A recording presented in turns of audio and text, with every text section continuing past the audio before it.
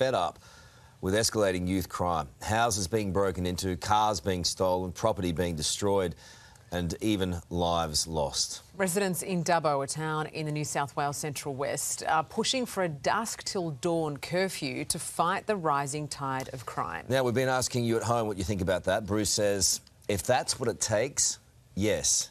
Kate says, we don't have consequences for poor behaviour now. What would the consequences be for breaking the curfew? Sandra says, and punish all the teenagers that behave? Absolutely not. That is ridiculous. Yvonne, curfews won't work. These youth and parents need to be made accountable. I think everybody agrees something needs to be done. Is it this? Let's bring in Mayor of Dubbo, Mathew Dickerson. Mayor, thank you for your time this morning. Is this something you're considering? Morning, Carl and Sarah. Good to see you both.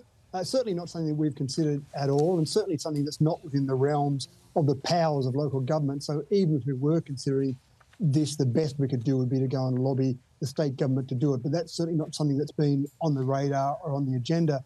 Crime is certainly something that no one likes to see, no one likes to hear about, but I don't see that there's a crime spree in Dubbo. Certainly there are isolated incidents, but when we look back at the data, look at the Boxar stats, which is something that I like to do to just keep an eye on those stats, if we look at the previous 12 months, we've only seen increases in crime of, say, 3.6% with motor vehicle theft. Compare that to the state, it's been a 17% increase across the state. So I don't like to see the increase happen at all, obviously, but it's not like it's such a marked increase that it's alarming. Keep in mind that Dubbo is growing as well, which is fantastic.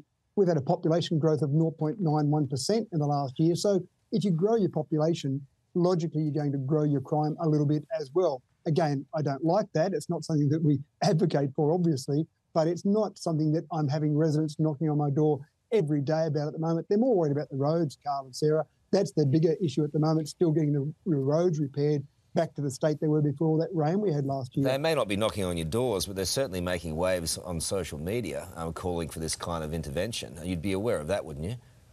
Certainly, I've seen some of that commentary on social media. So you are aware of it, but you're not going to listen to it? I'm not sure if you're aware, Carl and Sarah, that social media sometimes is a little bit alarmist, and so some of the commentary there on social media is at the extreme. But again, we've got to consider our 55,000 residents, and it's not as if it's the number one issue that people are talking to me about at the moment. Yes, I read a variety of social media sites and take notice of what's on there, but some social media commentary about a curfew is not enough to go and try and implement a curfew. And some of those comments you posted there just at the beginning of this segment, I agree entirely. I don't think necessarily it would work, but also the resourcing of that to police that. Our police do a fantastic job here at the moment. Probably one of the issues they see is when they catch people committing crimes, it's about getting them into the court system and keeping them in that system rather than them going through a revolving door. That's an entirely another matter, but it's an important one, right? Absolutely right, and that's something that is frustrating.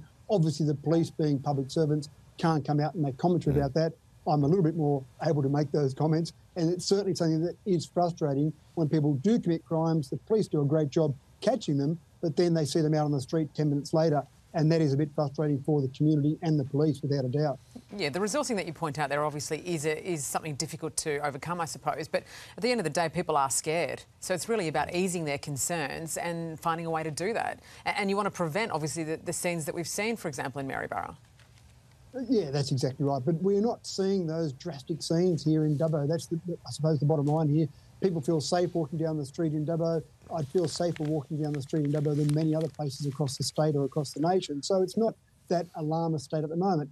There are some steps being taken. There's been a drug rehab centre that's been announced for Dubbo, hasn't been built yet, but I think that will help certainly with that crime. And certainly we do work, council does work with the police to try and work out any strategies that we can put together. We've got youth activities. In fact, we had a big youth activity recently with the Youth Week that was on. So again, getting some of those youth engaged. There's about $30 million that's been announced for a PCYC, a new PCYC here in Dubbo, in conjunction with Charles Sturt University. So getting youth involved in activities is a really important part of that as well. That is no doubt about that. PCYC is doing an incredible job doing that.